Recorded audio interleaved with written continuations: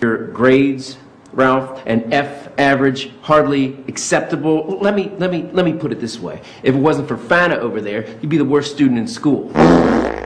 Ew.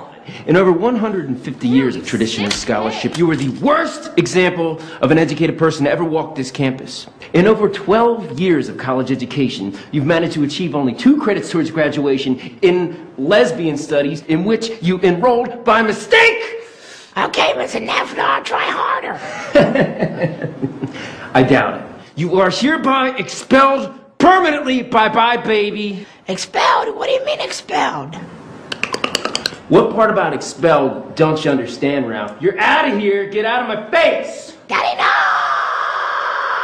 Get out of here! Please, get out of here! Go!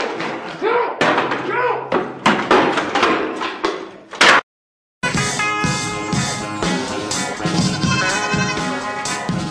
Get out of that goat poop and go watch that damn Orwell! Your mom is sick.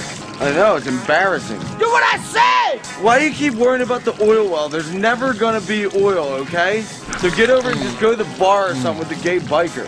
Why don't you just do that in the trailer? Suck it on my toes!